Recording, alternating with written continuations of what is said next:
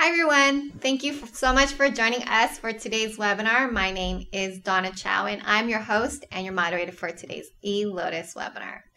Here at eLotus, we have been hosting educational courses for over 2 decades, and we are proud to be your trusted source for premium CEU course content with over 200 speakers, 700 courses, and 3,000 hours of continuing education.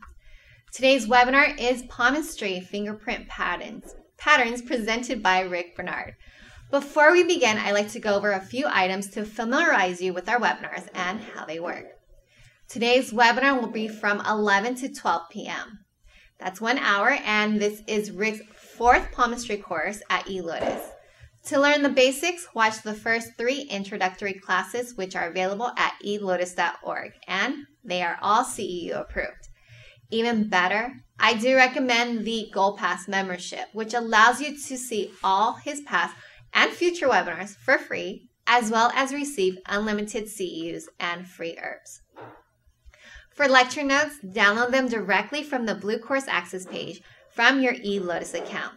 And to use the webinar chat room, set your chat preference to everyone so everyone can be part of the conversation and see what you're typing. To ask Rick a question, please do so in the Q&A box. But just to give you guys a heads up, this class is only 1 hour long. So we'll try to get as much questions in as possible, but Rick has a lot to share with you guys today. And finally, the quiz and the video replay. You will be notified by email once they are ready, and they will be ready tomorrow. I'll send you that email. All right, guys, let's get started with today's webinar and welcome Rick Bernard, who has studied palmistry for over 20 years with his mentor, Richard Unger. And today he will share his interpretation of what he has learned in hopes that it inspires us to study more about this branch of medicine to better support our patients and clients. All right, Rick, go ahead and take over and share your PowerPoint.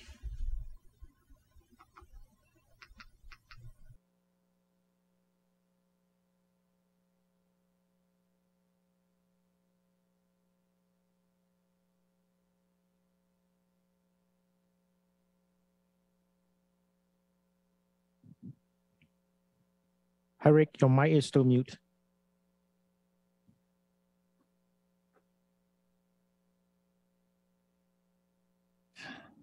There we go. Can you hear me? Yep. Thank you. Thank you. Thank you, everybody, for your patience, and thank you for joining me today. For those of you that were signed up for my last class, I apologize for missing that. My schedule has been crazy, and I had starting a new career, and et cetera. So I am going to make it up later. I think the beginning of next year. So we'll get to it's going to be on hand shapes, advanced hand shapes, and we'll get to that later. So don't worry.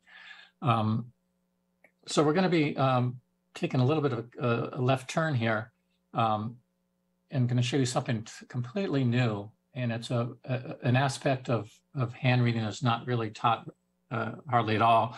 There are some cultures that do fingerprint analysis. In India, they do it. Sometimes they'll only do one finger. They'll do the thumb, and they'll tell you all about your life and what you're supposed to be doing in your life and what to expect. A little bit different. The system I learned, again, was from Richard Unger. It's an amazing system. It really, well, let me just talk about, there's a couple of different psychologies. Wait, go to the next screen, there we go. So there's basically 2 psychologies in the hand. We've been spending most of our time on personality, learning personality traits, behavioral inclinations, all about the shapes of the hand, the lines of the hand. So this is going to be completely different. This is what my teacher calls soul psychology. So when I first learned about it, my first class, I was kind of taken back, and I wasn't really as open to it as I am now, because it's more about what you came into this life with. We possibly didn't come into this life on a clean slate. We actually came in with an agenda. We came in with things to learn. We came in with things that made our life, gave our life meaning, a certain activity that gives our life really a sense of purpose. And that is revealed in our fingerprint patterns, which we get 5 months prior to birth.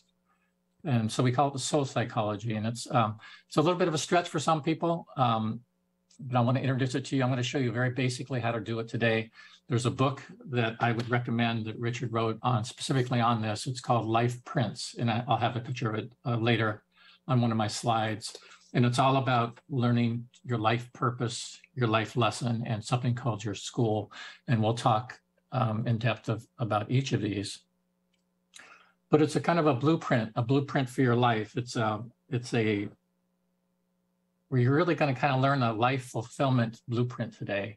It's how to determine what you're here for, what your meaning is, what gives you the greatest satisfaction and fulfillment in life, where you really should be spending your time doing, and also what your blind spot is, what your challenges, what are your areas that you're not so good at that really need development.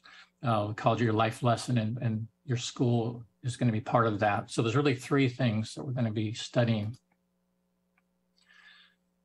So again, we've been spending most of our time with personality psychology, which is revealed by the lines and the shapes in our hand. That's all dynamic. That can all change. As our thought process changes, lines can change direction. They can get breaks in them. You can create new lines. Lines that were there can actually start to disappear as we start to clear up issues in our life. But it gives us really a overall feel of a person's personality, their strengths, weaknesses, challenges, what their need system is, what their needs are in life, how we think, feel, and react. Okay, so with this aspect, this is our soul agenda. We're going to learn three things, and this is going to be, I think, more for your personal enrichment.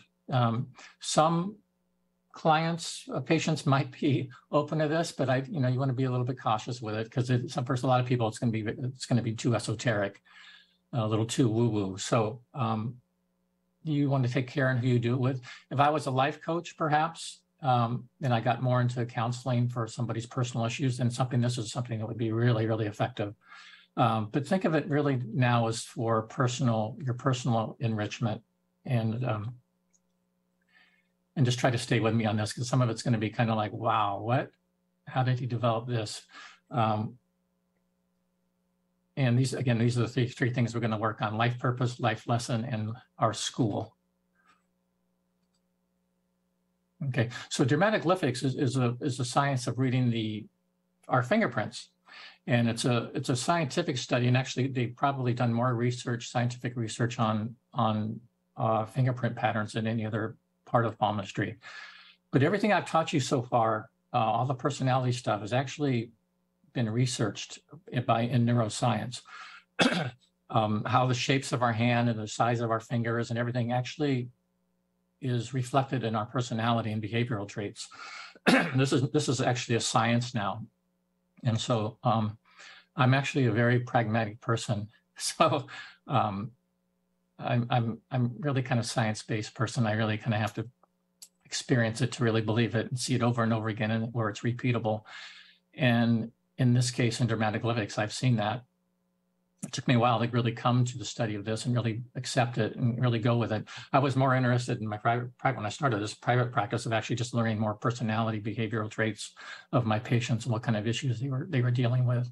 This is a little bit deeper, a little bit heavier for sure. So this was coined by, dermatoglyphics was coined by Harold Cummins, who was a hand reader in the 1920s. And dermato means skin, and glyphics means something means carvings. So a lot of the studies they've done with dermatoglyphics have to do with more physical stuff. Well, actually, emotional stuff as well. In fact, we're going to study different fingerprint patterns. We're going to study four main fingerprint patterns. And there's something called arches that we'll study. In arches, they found people that have arch fingerprints test really high on anxiety studies. So, and that's going to really line up with what we're going to teach here today. Again, there's our fingerprint patterns are in place 5 months prior to birth. That's when our fingerprints actually form in utero. And I'm going to make the statement. This is a map that tells you where you are and how you're going to get to where you want to go. And this is really what this is all about. It's it's a genetic imprint that kind of gives us a blueprint for our lives. And it tells us really, again, what we're really here for. It gives more of a meaning to your life. Okay.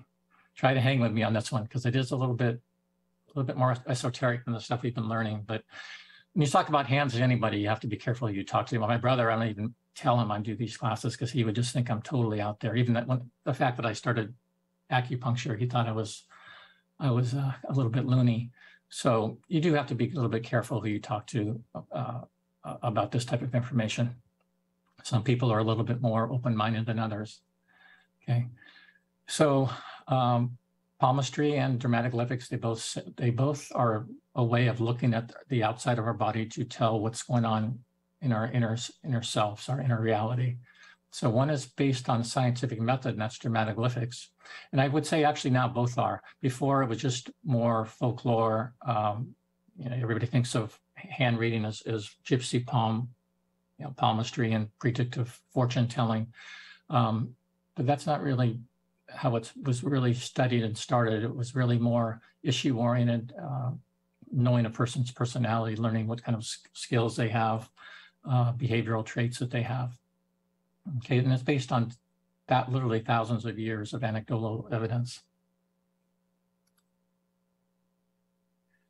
So this is talk a little bit about fingerprint patterns, which are really interesting. The fingerprint patterns, that type of a pattern with ridges actually show up in nature, and they show up on sand dunes. Because sand dunes, the sand actually has ridges.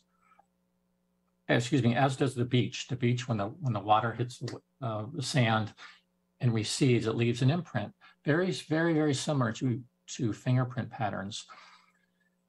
And so you could actually make the comparison that there's been a wave energy imprint. Something has left its imprint on a denser medium. And that's what we think has happened with our fingerprint patterns, that we're imprinted 5 months prior to birth. And it's hard to say for a fact what caused that imprint, whether it was DNA, just purely genetic, if it's a legacy from our ancestors. Now, what's interesting is if you think about it, we inherit physical traits. Why would we not carry on emotional stuff that our ancestors had? It makes sense that would carry over as well. And that's kind of what this is based on a bit. It's kind of an ancestral influence that's caused these specific fingerprint patterns to form on certain fingers in our hand. Okay, we'll try to think of it that way.